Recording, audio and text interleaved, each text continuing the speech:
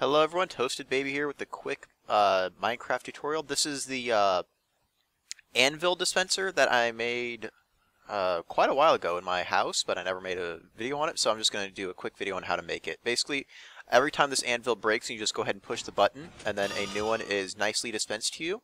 Although if you... Oop, that broke the button. If you push the button while there is still an anvil there, it just pushes the item out. So it's only meant for if there is no item or no anvil there, then it will dispense another anvil.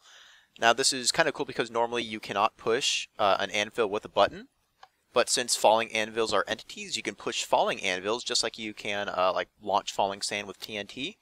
So just go ahead and build this real quick. You're going to want to start with a button right here. And then that's going to go to a pulse generator. So you're just going to have a single repeater leading in, and then you're going to want the repeater leading out to be on 4 ticks to make the pulse long enough so for the anvil to drop and come down. That is going to lead into a block with a torch on it, as you can see right there. And then you're just going to want to put a piece of redstone down here, sticky piston, and then a block, and then block in front of that. So this is going to be like the wall where you have it, and then anvils can be stacked up here. And just like that, so the anvils can be stacked up there. You can stack as many as you want. They only fall 1 block, so they don't take any damage over time.